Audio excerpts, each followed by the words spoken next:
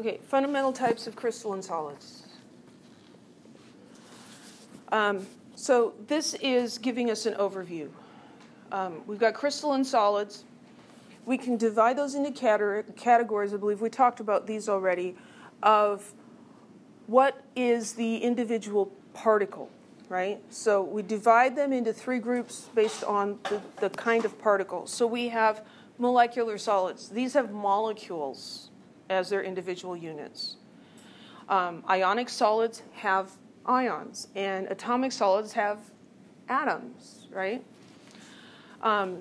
Atomic solids, we're going to categorize based on what are the forces that are holding them together. So we can have a non-bonding atomic solid. There are no actual chemical bonds. These are just held together by dispersion forces. So you can imagine that's going to have a pretty low melting point because dispersion forces are pretty weak. We can have metallic atomic solids.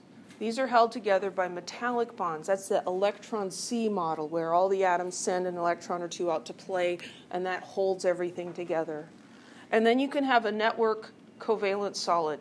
Here the atoms are held together by covalent bonds. These are essentially one giant molecule, literally, because all of the atoms are connected by covalent bonds. So these are going to have high melting points. What is solid xenon used for? Solid xenon isn't really used for anything because it only occurs in an extremely low temperature. So,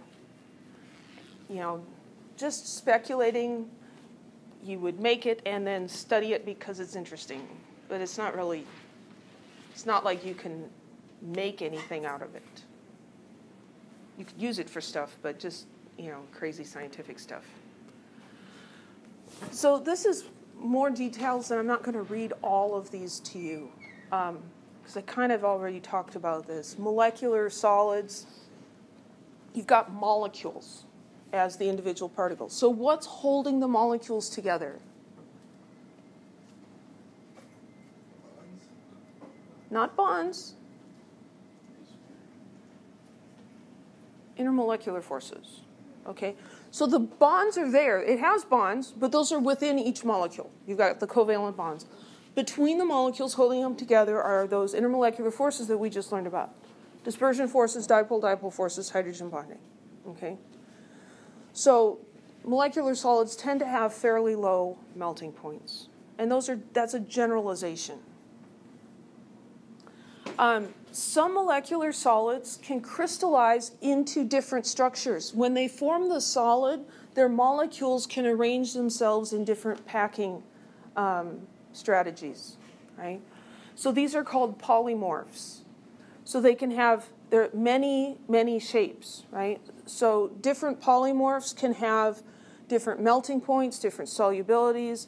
The other properties may be different as well. The crystals may look different. So this example, you're looking at that like, what the heck is that stuff? That's actually chocolate. So cocoa butter crystallizes, forms a crystalline solid, but exactly how it arranges itself depends on the temperature. And so this is why making of chocolate is kind of an art. And you can have crappy chocolate or you can have good chocolate made out of the same ingredients. It's all in how you put the chocolate together. And so you can read more about that in the textbook. But there's actually 6 different polymorphs of cocoa butter, and they have different textures. And this is the one you want, number 5. It's going to be firm. It's going to snap, have a smooth, shiny surface. It'll melt in your mouth. And it's the best chocolate. If you get this one, it's too hard. Sorry, this number 6, the one I can't point to. That's going to take on, it has some different characteristics. That's when you get this white stuff that's called bloom. It's not dangerous, it's not mold or anything, but it's not considered desirable.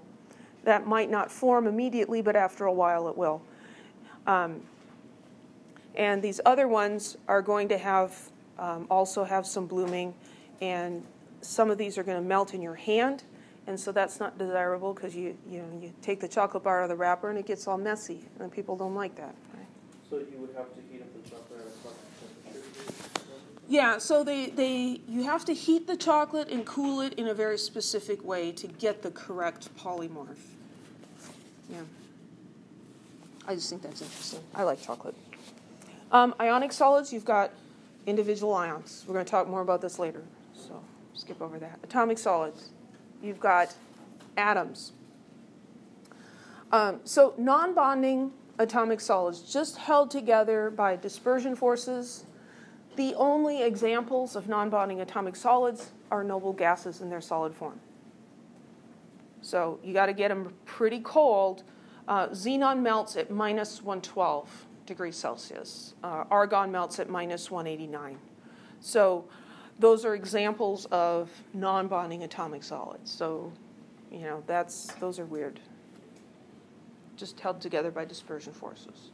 Metallic, these are very common. You've got a metal.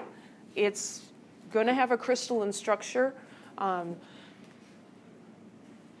These form strong bonds because these metals, that's what they are. These metallic bonds are in all directions. And so you hit the metal and it doesn't just shatter, it dents. And so that has to do with the characteristics of metal. But different metals will pack together in different unit cells. Network covalent solids, again, these are basically giant molecules. Examples, diamond. So a diamond is just carbon atoms, but the carbon atoms are covalently bonded together, and that's why it is so hard, right? You can scratch glass with a diamond. Graphite is also carbon, and the carbon atoms are bonded to each other, but in a different way, and so it forms layers, and it's slippery. Silicon dioxide, which is a main component of sand, is also a network covalent solid. It's silicon and oxygen atoms covalently bonded together.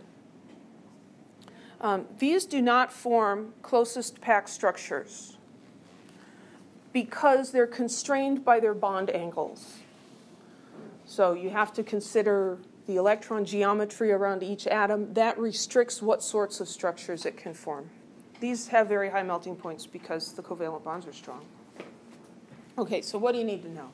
You should be able to answer questions like this. What type of atomic solid is gold?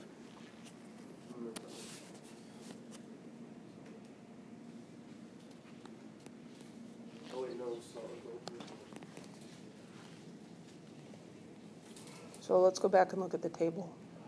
This is the third one. Yes, the third one. So atomic solid is the third one. We've got non-bonding, metallic, and network covalent. So what type is gold? Metallic. It's a metal, right? So it's going to be held together by metallic bonds. So it's a metallic atomic solid. Non-bonding, the only examples are noble gases. This isn't a noble gas. And so anything that's not a metal, not a noble gas, if it's an atomic solid, call it a network covalent. So of these three, which would you expect to have the highest melting point? A. That's correct. So how do you think about this? Well, this is an ionic compound, right? Metal and nonmetal. So that's going to be held together in a crystalline lattice with attractions between +2 and -2 atoms, ions in all directions. Ionic bonds are very strong. Iodine, this is a molecule, right? As a solid, it's going to be a molecular solid. What holds molecules together, not as molecules, but together as a solid? Intermolecular forces. Are those strong? Not so much. And then what about krypton? That's atomic, right? And so that's just dispersion forces holding it together. And so that's not going to be the highest melting point. Any questions?